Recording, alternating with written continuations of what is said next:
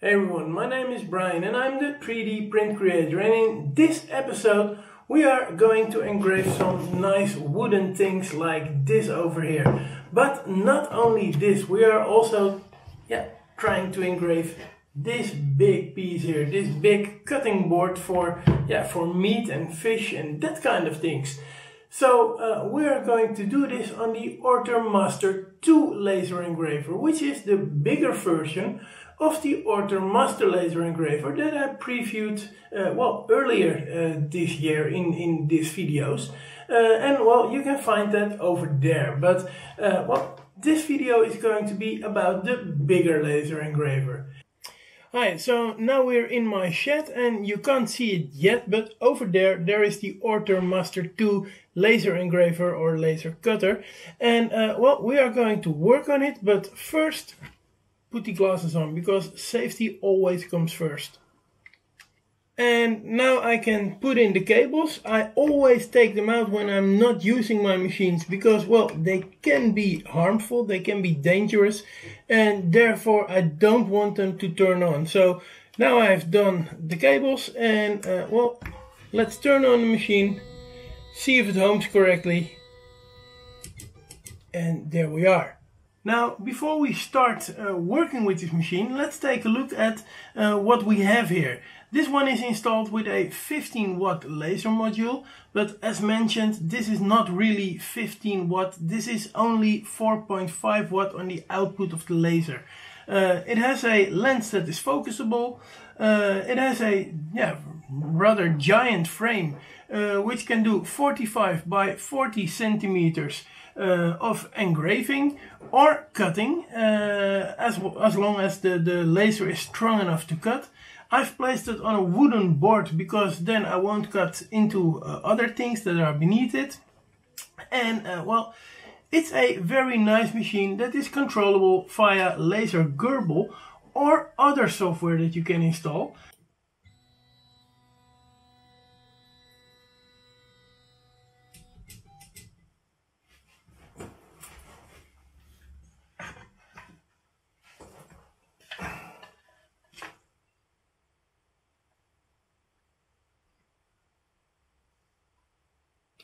Now, something else I got laying around here are those nice dishes. Those are made for small tapas, and I think they're very nice. They're made out of olive wood, and let's take. Whoa, wow! They're made out of olive wood, and let's take a look what we can engrave in these small tapas. Now, the first thing I'm going to do is I'm going to measure the sizes, and I'm going to take a look. 15 by 8 would be nice. Now, as you can see over here, I got the screen with my Lightburn software installed. And the thing I'm going to do is I'm going to take the circle, draw an ellipse, and then go in for the measurements over here. And there we can see that I wanted it to be 15, so the width has to be 150 times 80, and now here it has drawn the ellipse.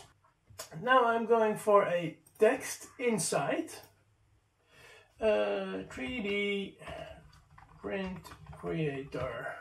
Sorry, there is some flicker on the screen. I don't know how to solve this. This is a thing with this camera. It shows the flickering of the screen and I can't solve it. Make it here, 3D print creator. And let's put a minus sign between the words. Select all of this and see if I can make it a bit smaller so that it will fit inside over here. Now I've turned on the laser. Here you can see the small dot.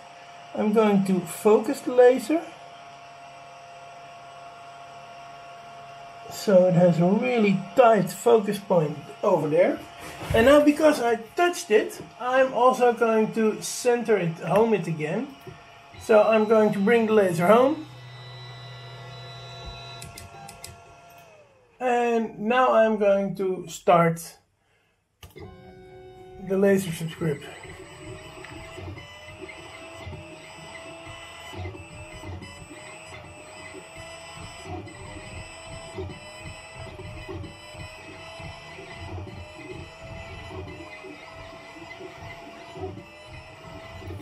Now, as we can already tell, this is a very light burn. So I'm going to, well, not touch the laser and go for a higher power. So I'm not going to touch the laser. The only thing I'm doing now is go for 40 watt of laser power, or 40% of the laser power. Turn it on again and see what it does.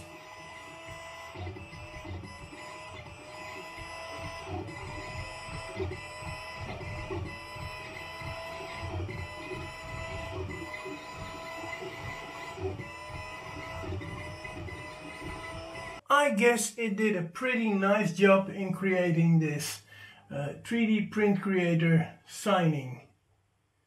Now also let's try this other olive wood cup that I have. It's at the same height, the same thickness, so I don't have to refocus the laser.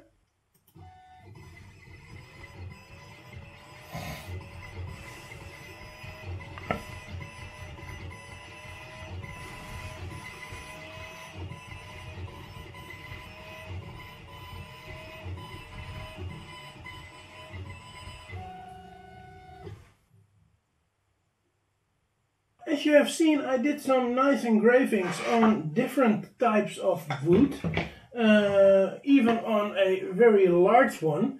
And well, this would have been impossible to do if I would have used this smaller Ortur laser. This is my smaller 15 by 15. It's got the same laser head, so they both have a 15 watt laser head, which actually is about 4.5 watt of laser output. And well, because this is a smaller size, you're not able to do this type of bigger engravings. Now, as you have seen, this machine is capable of doing, well, really large engravings. You can go to 45 by 40 centimeters with this frame. And well, I have to say, it does a nice job. It does the same quality of engravings as the other one did. And well, I've also been cutting with it, some cardboard, for example, for my new extension pieces for my Catan game. And well, that also worked great. I've done some light cutting of plywood, some 3mm plywood, which worked great. I have to say that thicker plywood didn't went that well with this laser, while I have been cutting 5mm plywood with the smaller one. This one didn't do that well on 5mm plywood. I managed to, in about 15 passes, to cut through it, but the edges there were not clean at all. So, nah, not really a nice thing.